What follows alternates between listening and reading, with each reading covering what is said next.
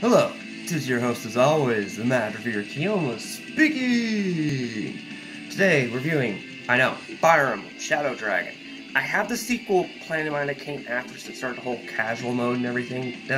Haven't fully beaten it yet, but I have beat Shadow Dragon a couple times. Been playing through it, thanks to the thing allowing me to play through it again. If you saw the pickups video, you saw this. Pickups video would have been in the car, and you would have seen it today or yesterday, depending on when this video is set to drop. Now, Shadow Dragon is basically, if you have the Switch, here it is. If you have the Switch, and you remember how the Fire Emblem digital-only game that just got took off the market, I believe, was on there, that was basically the original one for the Nintendo era. Shadow Dragon is a one-for-one remake of that game. They added an extensive prologue to it with more content to the story, which adds more context to the original story. Now, it's a remake of that game. So if you enjoyed the NES version, you'll play this. And it's basically, if you had played all the Fire Emblems up to this point, which would have been the Sealed Sword, Blazing Sword, Scare Stones, and it would have been this one.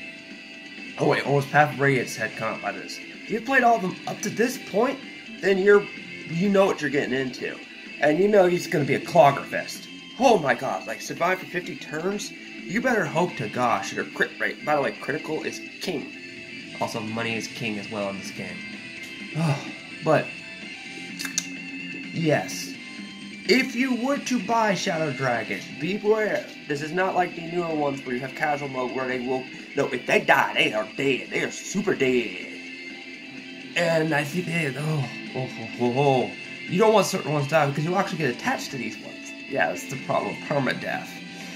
Oh, we have to talk about the older Fire Emblems, aren't I, before when permadeath was the thing. You're going to have to comment down below when you want me to do that, but I've still got the sequel to this one coming up that I still have to beat that game to for you to do the review of that one. Should you buy it?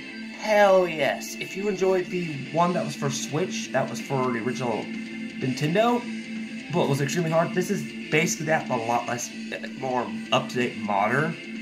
Yes, buy it. But it's so ungodly expensive to the point, like over $100. At this point, I would just say ROM it.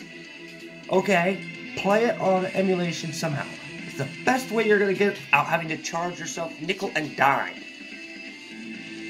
The only thing that you get basically nowadays, you can almost play everything with the emulation, save everything up to the PlayStation 3 era. So yeah, you can basically play this that way. I would recommend PlayStation, but if you can afford it, buy it. It's really, really good. Because if you enjoyed, Fire Emblem for the Switch, you'll enjoy this one. It's that exact same game, but better. It's a one-for-one full-blown remake. They even add illustrations to it, which they couldn't in the very first one. So yes, definitely get this game. Worth your money. Totally worth it.